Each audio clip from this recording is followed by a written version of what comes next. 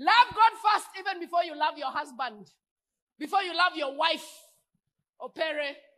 Your wife, yes, you love her. And I know and I see. But I want to tell you today, learn to love God first before you love her. Amen. Bwana asifiwe. He demands first.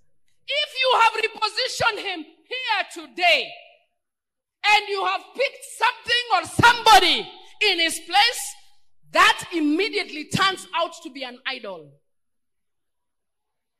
If it is your job, it's an idol now. If it is your wife, she's an idol. If it is your children, idol. You know, these women who you tell them, let's go to Women Congress. And they tell you, my children, they are idols. Bwana asifiwe. Amen. Bwana asifiwe. Amen. When I saw these boys sitting here and reciting the word of God and one giving us the story, I told myself, if there is a woman and a man in this congregation seated there and your child is not involved in the things of God like these children, you have lost it. You have lost it. We should be mourning and groaning for you. That you sit with your child in the pews. Then you come with them on Sabbath day. And my baby, you sit. They don't go to children class because you come with them at 11 when you're coming to church. You're coming to hear the sermon.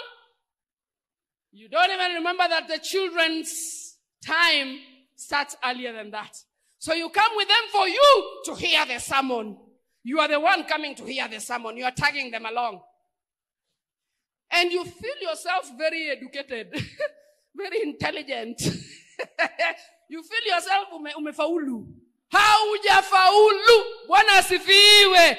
If you sit with your child on the pews and they have not been early in church to be drilled and trained on the things of God, I am assuring you today 100% you have lost it. Hello? Bwana asifiwe. Amen. Bwana asifiwe. Amen. You are a Pathfinder director. No.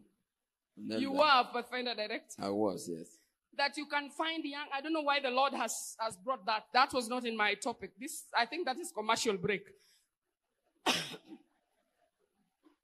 Young Pathfinders are marching here. They have ties. They are going for Kampori. You are saying, Kampori, where will my child sleep? What will my child eat? What water will they drink? Haki umeanguka mchana asubuhi mapema hata kabla jua haijatoka. God bless you, young boys. So if you still sit with your children there and they are not in Pathfinder or Adventurer or the children ministries, I want you to be convicted tonight and turn around. Amen. Is somebody hearing me? Amen. Bwana asifiwe. Amen. And Pastor, if that will make you not call me again, I will say the truth as it is. Don't call me. It is okay. I will still remain fat and round. It doesn't matter. But I'll tell you the truth. Bwana asifiwe. Hallelujah.